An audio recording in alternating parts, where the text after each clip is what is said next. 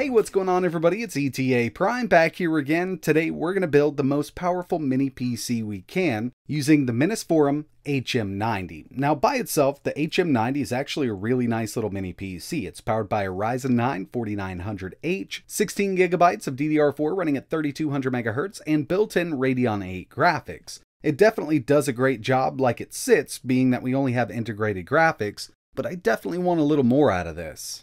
If you're interested in checking out a review on the PC like it sits, I'll leave a link in the description. But in this video, we're going to be adding an external M.2 GPU.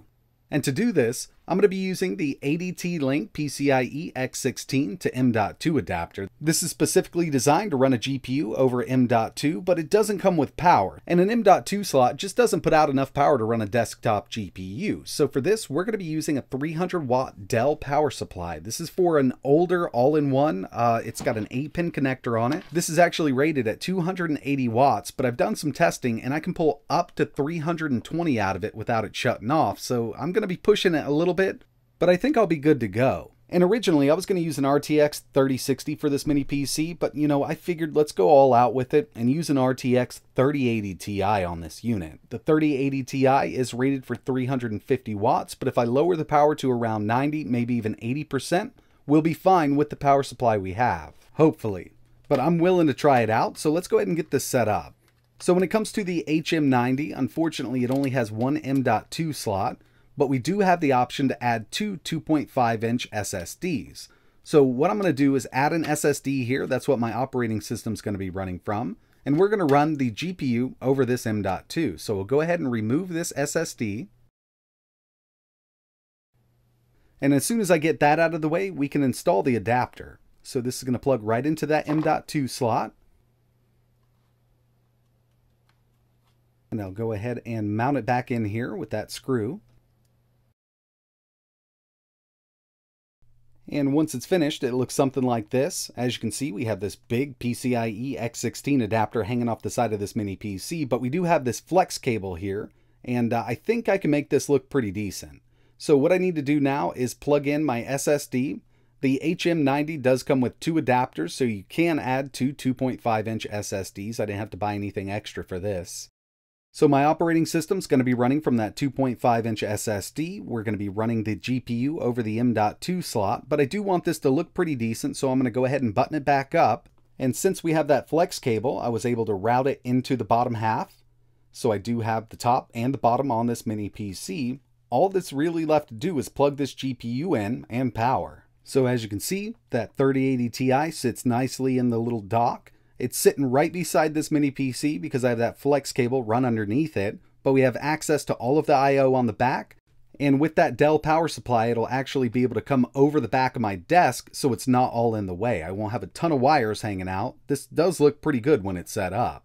So with everything in place, the last thing we need to do is plug in our two 8-pin connectors to that 3080 Ti. We've also got the Dell power supply going to the dock, and we'll need power to the mini PC. It runs on 19 volts, unfortunately. But yeah, I think we're ready to boot this up for the first time. I do have a fresh install of Windows 11 on the drive, but let's see if this even works. So I'll just have to power on the mini PC, and the dock should do the rest. It'll send signal over M.2, and yeah. So we've got signal, we've got power to the GPU. Now it's time to see if this is really making a connection. So what I'm going to do is go ahead and plug this into my monitor. I'm going to get all the drivers set up, I'll install some games, and I'll be right back.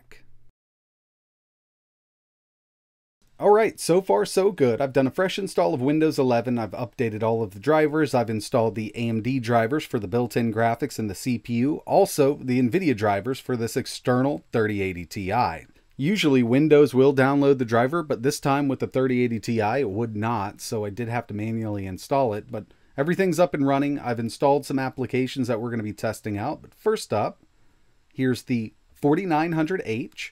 We've got those 8 cores, 16 threads, and this is running at 35 watts, 16 gigabytes of DDR4. We've also got the built-in Radeon 8 graphics that come with that 4900H, and the Nvidia RTX 3080 Ti running over that M.2 slot. So the first thing I did was run a couple benchmarks. I just went with 3D Mark. We've got Firestrike and Night Raid. Firestrike came in with a 27,722, looking really good here. The little PC by itself is around 3,400. So yeah, we got a substantial boost here, and it really comes down to that GPU. And with Firestrike, we got a 14,491. And this is around close to 1,500 by itself without an external GPU. So yeah, we're definitely going to be able to game with this. And really, when it comes down to it, this 3080 Ti is great at 4K gaming. And that's why I'm connected to my 4K monitor here. So let's go ahead and test out a few games. First up, we'll go with Doom Eternal.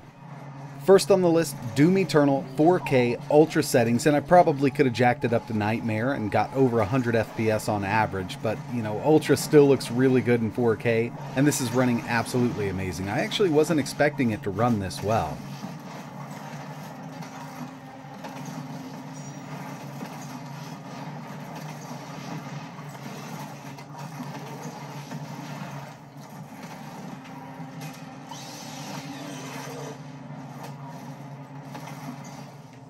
Next up, GTA 5, 4K, very high settings. We got an average of 81 FPS.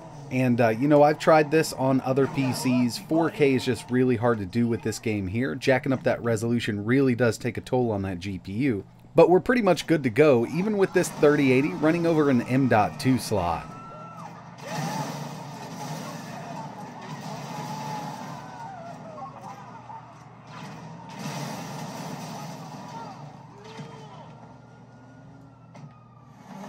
Dirt 5 is one of those games that really does take a lot of power to run at 4K, but here we are at ultra settings, 4K, and we're getting an average of 76 FPS out of this.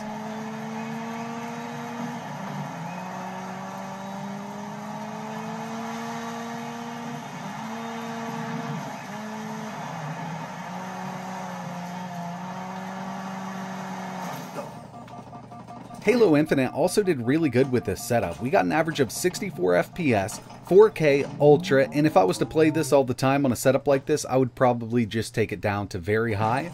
But overall, it does work out quite well like this.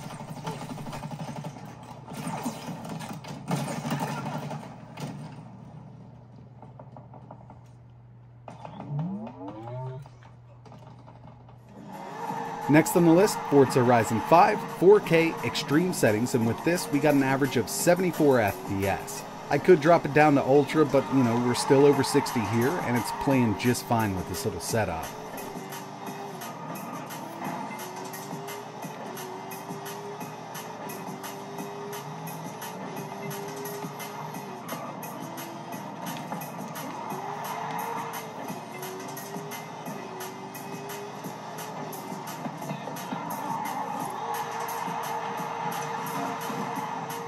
And the last one I wanted to test here was Cyberpunk 2077, Ray Tracing Ultra, 4K, and unfortunately we just can't hit 60 with it. Even with Ray Tracing set to medium, I get an average of around 56 FPS. With it set up like this, we're getting an average of around 51. We could drop it down to high settings or even Ultra and get over 60, but I really wanted to see what we could do with Ray Tracing on.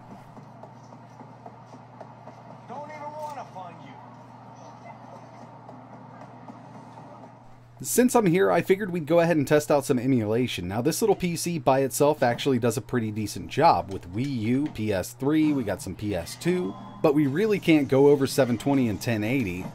But with the way I have it set up right now and the 3080 Ti, we're at 4K here with Breath of the Wild. I did see it drop down to around 58 in a little area, but I think that's just shaders in the background being cached.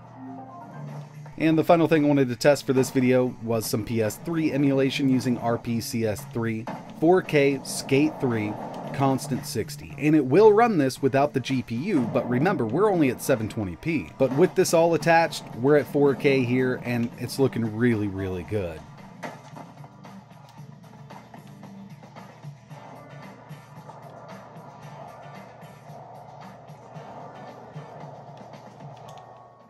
So in the end, it actually turned out way better than I thought it would. As long as we can get signal over that M.2, I was sure we were going to get a jump in GPU performance, but I really wasn't expecting, 4K all the way through ultra settings and even higher with basically anything. Is it practical? No. Is it overkill? Yes. Is it pretty awesome? In my opinion, I think it is. We're definitely not getting as much out of that 3080 Ti over M.2. If we had this in a machine with a real PCIe X16 slot, we'd get an even better jump in GPU performance, but I mean, you saw the games I ran in this video, I think it does perform really well. But that's going to wrap it up for this one. If you have any questions or you want to see anything else running on this little rig, just let me know in the comments below. And like always, thanks for watching.